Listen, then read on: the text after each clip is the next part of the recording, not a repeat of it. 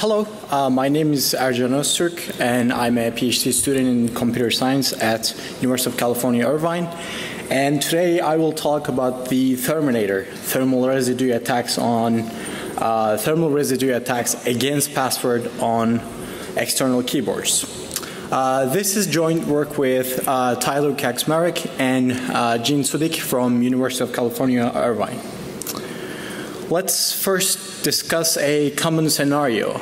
Let's assume that you are working at a shared workspace and you arrive at work in the morning, and then you go to your desk and workstation, enter your password. Hopefully your workstation is password protected, and you enter your password. And then while you're waiting for the login process to finish, either you get bored or login process finishes, you check a few emails, you click the mouse a few times, then a colleague comes in and calls you to a meeting or to just get some coffee, or you just decide to step away on your own to get some coffee or go to the bathroom or something like that. And you might be security conscious and you might lock your computer. And this actually looks like everything is fine. You did everything by the book. And by locking your computer, you prevented any lunchtime attacks. But is there actually a problem with this scenario? And the answer is yes. And the problem is you didn't wear your oven mitts. And the reason for that is or wearing any other thermal insulator is humans are warm-blooded, and we actually leave thermal residues on things with which we come in contact. And these include keyboards. And the keyboards are mostly made of plastic, and they are poor conductors, and they retain heat for a while. And you can see an image here. Password, actually here is password, and you can clearly see the keys pressed on this image, which says that this might be actually an attack surface. And related work on this area mainly focused on recovering pins, 4-digit pins mostly. And first work by Zalewski on cracking safes, and Mori et al. Did some work on comparing material composition of the target and camera distance using a thermal camera, and they also worked on some different data analysis methods. In addition, Wodo and Hanslick has shown that there are multiple devices that might be vulnerable to thermal residue attacks. And there is also some work on mobile devices to mostly recover screen lock patterns. But there has been no systematic investigation of thermal residues on external keyboards, and especially for passwords. This was our main motivation to do this research and work. And we discovered we defined an attack, which is Thermanator, and it's also known as coffee break attack. It comes with two flavors. The opportunistic one is the victim steps away after typing their passwords on their own accord, and the orchestrated one, there's an accomplice which draws the victim away, and then the attacker can take the thermal picture of the keyboards and then evaluate the results and image it gets. So we actually have two videos that describes this attack in a more visual way. The opportunistic Thermanator attack is exactly what it sounds. The victim walks into a shared workspace, log in, and then shortly thereafter, for whatever reason, log out and leave, perhaps to refresh your coffee. Notice this, the adversary will seize the opportunity. They will use their thermal camera to record the residual heat from the victim's login, and once that's done, return to their terminal. They can review their collected data at any time after this point. This was the opportunistic version of the attack, and there is the orchestrated one. orchestrated Thermanator attack is a little more involved. Instead of waiting for the victim to get up underneath their own accord, the adversary employs an accomplice. This accomplice actively lures the victim away. Once they're gone, it's business as usual. The adversary uses their thermal camera to record the thermal residues of the victim's type. Once that's done, just like before, they are able to review the recorded data at any later time. So we had some questions in mind about this attack. For example, how dangerous are these thermal side channel based attacks? And what is the realistic attack window? Because that's going to play an important role. And what does attack success actually require? Does it depend on users' physical attributes, for example, fingertip size and shape and pressure, applied pressure while typing the key? Or does it depend on password strength, comparing weak passwords to strong passwords? Or does it depend on typing style, hunt and peck versus touch typing, which we'll go into more detail? And does it depend on keyboard type, brand and model?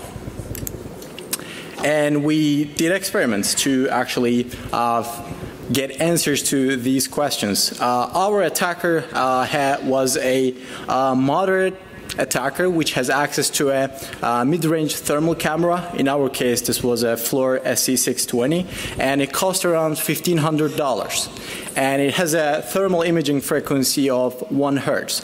It can take 1 image every second. And it looks like actually a video recorder, basically. And this camera, when we compare it to other options in the market, which cost around $25,000 and $100,000, it's a pretty moderate attacker model.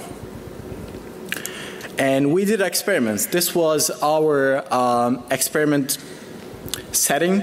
You can see the thermal camera perched on top of the tripod, on top of the keyboard. And we designed a 2-stage experiment. In the first stage, we recruited 31 subjects, and each entered 10 passwords on 4 different keyboards. And we took images of these keyboards up to 1 minute, and at the end we had 60 images. Some of these passwords were weak, like password, football, and I love you, which we gathered from recent data dumps. And some of them were strong. They were randomly generated by us, and they had different lengths, 8 characters, 10 characters, and 12 characters. And these passwords were entered on 4 popular keyboards, one Dell, HP, Logitech, and ASIO. Here's a sample video that images actually added together and how it looks. You can see that the password here is actually password. And even in that 5-second loop, you can still see that in the last few tenths of seconds, you can still see a few keys. But how do we actually quantify the attack success? For that, we designed another experiment, the stage 2, which had 8 non-expert subjects acting as adversaries, and they were shown 150 thermal recordings of thermal recordings in random order. And they were asked to identify lit regions. They were not asked to guess passwords. We just asked them to think which regions are actually lit on the thermal images. And let's take a look at the results. We should probably first discuss about our distance metric here to the actual, between the actual password and the set of keys that our stage 2 subjects were able to get from the thermal images. Here we have, for distance calculation between those two, we summed up the number of missed keys by our stage 2 subjects and number of misidentified as pressed keys.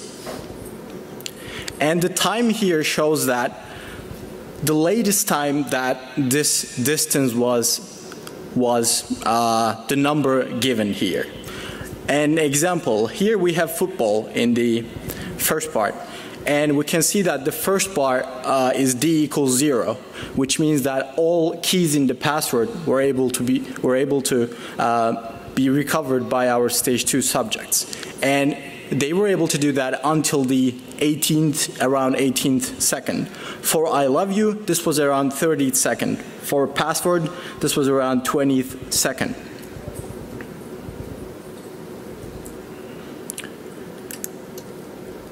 For alphanumeric passwords, the results are similar. We are just showing these in two different images for ease of viewing. For example, for 1, 2, 3, 4, 5, 6, 7, 8, full recovery was around 20 seconds, and Jordan 23 around 20 seconds, and password around 20 seconds. For 1, 2, 3, 4, 1, 2, 3, 4, that was an interesting case. Since each key is actually pressed twice, it helped our stage 2 subjects identify which keys were pressed for a longer period of time, around 45 seconds. When we take a look at the results for secure passwords, we can see that the full recovery time, which is D equals 0, the blue bars, drops compared to the other ones, compared to insecure passwords. And the reason probably for that is, since these are actually randomly generated passwords, they have not been seen by our stage 1 subjects. It took longer time for them to find the keys and then press those keys. And for the first password, this was around 15 seconds, 10 seconds, and around 15 seconds. And while going over the results, we discovered that also the typing style is one of the differences between, created differences between the success of our stage 2 subjects. For example, you can see here a Hunt and Peck typist typing Jordan 23. And every key press here is a key in the password. But when we take a look at a touch typist typing 1, 2, 3, 4, 5, 6, 7, 8, we can see that there are additional keys, ASDF, JKL, and semicolon, which are usually used by touch typists. They perch their hands on the home row, which are these keys. In addition to that, these actually thermal residues leak to other keys close by those home row keys and created confusion for our stage 2 subjects. So when we compare these two typing styles, for alphabetical passwords, we can see a drop in full recovery in the blue bars. For football, it was around 25 to 30 seconds, but for touch typists, this dropped down to around 15 seconds. And there's a similar trend for all these passwords when we compare Hunt and Peck typists and touch typists.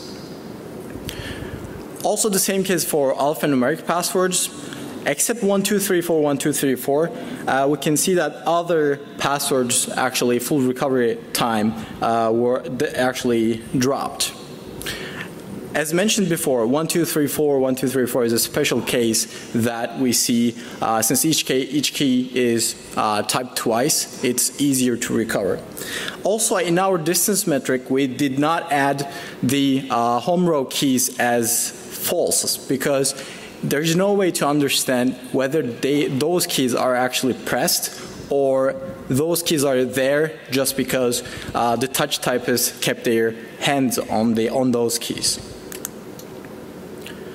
Also for secure passwords, we can see that full recovery time for the first password drops from 30 seconds to around 10 seconds. So all in all, our results were for password recovery, entire set of key presses, our stage 2 subjects were able to recover entire set of key presses as late as 30 seconds, and they were able to recover partial sets up to 1 minute, which shows that this attack can be successful. And when we compare typing styles, hunt and peck typists are especially vulnerable since every key they press is actually a key in the password. When we take a look at the data to see whether we can gather any ordering information, our stage 2 subjects were not able to come up with reliable or key press ordering information. And the possible reasons for this is pressure, timing, and area differences of fingers and presses, and also combinations of all these factors. But we have dictionaries. For non-random passwords, we can describe a distance metric, like one we did, and we can use that distance metric to compare the keys that we are seeing in the image to the passwords in a password dictionary. How do we mitigate, how do we prevent actually this Thermanator attacks? We can introduce chaff typing, typing extra keys while we are typing our passwords, or swiping on the keyboard when we are done with typing our password. And in addition to that, we can consider keyboardless entry, keyboardless password entry options. For example, using a mouse. Displayed characters are displayed on the screen, they are in random order, and we can pick these keys. Or we move away from passwords, which does not seem to be, which probably is not going to happen in the close future. And another option is for mitigation using long acrylic nails, gloves, or, as we said before, oven mitts. Actually, we had one subject who had long acrylic nails, and we were not able to see anything on the any of the thermal images that we gathered. Black hat sound bites. Using plastic keyboards to enter password is even less secure than previously recognized.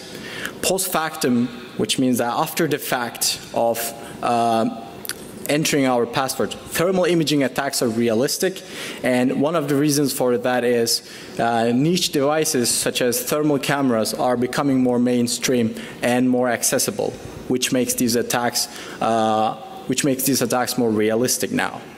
And we should either stop using keyboards for password entry or abandon passwords altogether, if possible. So further info can be found on the project website, and our group at UC Irvine is Sprout, and the full paper is available on archive. And if you have any questions, I'll be happy to answer them.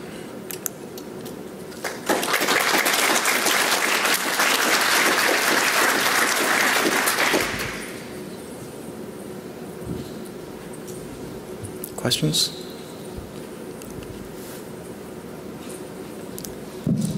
First of all, would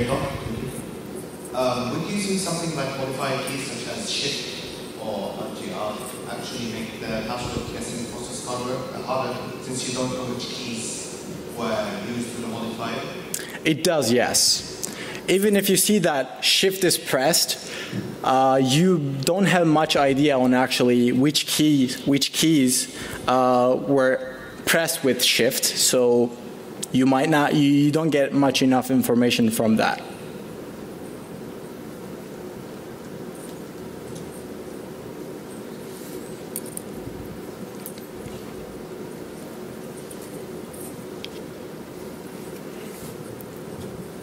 So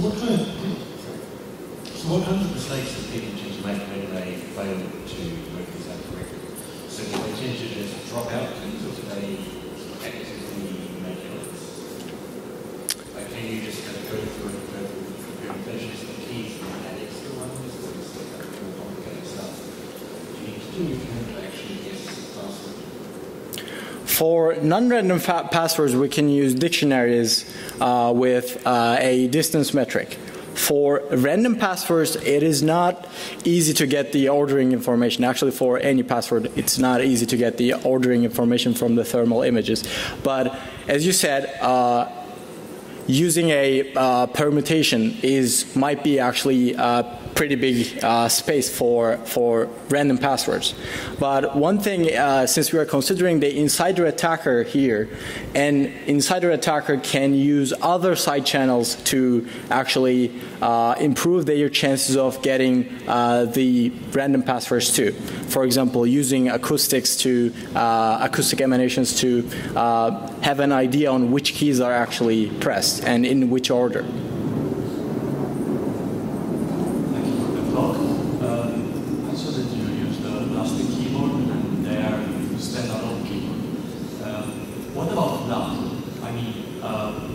You have a laptop and there is a CPU that really contact with the keyboard. So does the heat of the CPU hinder your kind of attack? We actually did a few experiments with laptops too, but as you said, since the CPU is actually right under the keyboard, it actually, even if you press a key, it is not easy to actually understand that key has been pressed.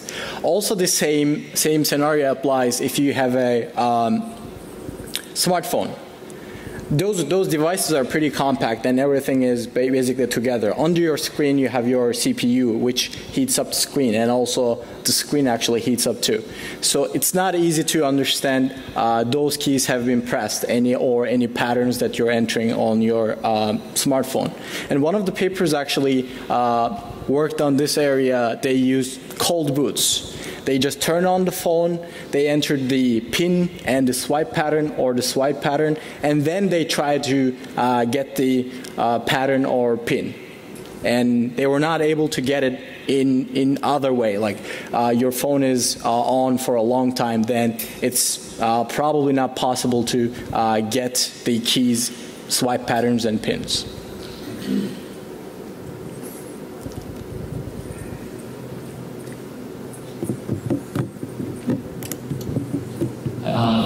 That using a higher precision camera makes sense than that in the demonstration. We used a camera that was around $1,500 used. We have not experimented with more like a $25,000 and $100,000 camera. I am not sure actually how successful the attack is going to be, but if the sensitivity is pretty high, then you might have a chance of getting more fine-grained thermal images so that you can observe the keys better, and maybe you might be able to get the ordering information.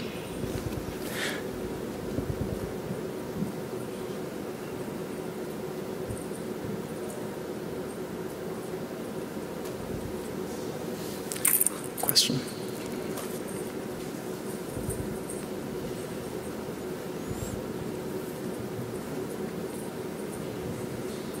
So another question, in a, let's say, in a standard condition where if you want to prevent this problem from happening, so what would you propose as a countermeasure?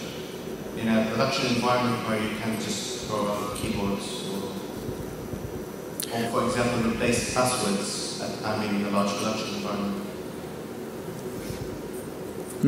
For external keyboards, one mitigation might be just swiping your hands after entering your password. That might be an option. Or I think one of the solutions that we saw, and it was actually patented, I think, like the heating up, actually, the keyboard actually is heated up to the maybe the finger temperature, so that even if you're actually pressing the key, then you will not be able to see the key. But if you, for example, wash your hands and the temperature of your hands change, then you might still be able to see the keys pressed.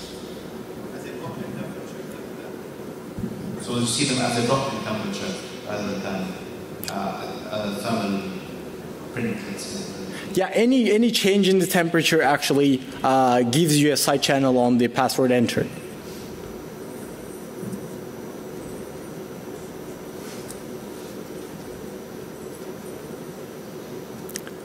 Thank you all.